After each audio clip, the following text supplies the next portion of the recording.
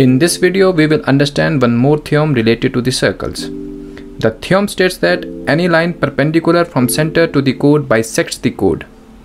Consider a circle with center O. Let AB be the chord and ON be the perpendicular on it, making angle ONA and angle ONB each 90 degree.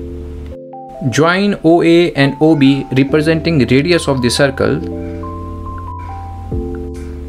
Triangle ONA and triangle ONB can be proved congruent as side NO is common to both the triangles. Side AO is equal to side BO each radius.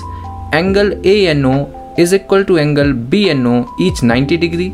Therefore, by RHS congruency, triangle ANO is congruent to triangle BNO. Hence, by corresponding parts of congruent triangle, we conclude side AN is equal to side NB. Hence, the theorem is proved.